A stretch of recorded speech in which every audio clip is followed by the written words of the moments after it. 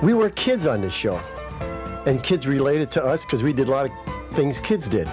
And Wallace was a friend of the kids, and the kids were his friend.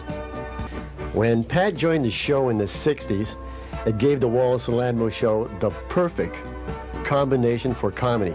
We had Ladmo, the good guy, and Gerald, the bad guy, and of course Wallace, that man caught in the middle between two friends. Which way to go? Lad was not only a pal to the kids, he was my pal. We shared a lot of laughs over 35 years. Like the time we told Pat that KPHO wanted to syndicate the Wallace and Ladmo show, but they couldn't afford Gerald. I cannot offhand say that I've ever worked with anybody or had any contact with anybody professionally that had the level of true genius, while still doesn't have any idea what kind of an impact his material has had on 3 generations of lives.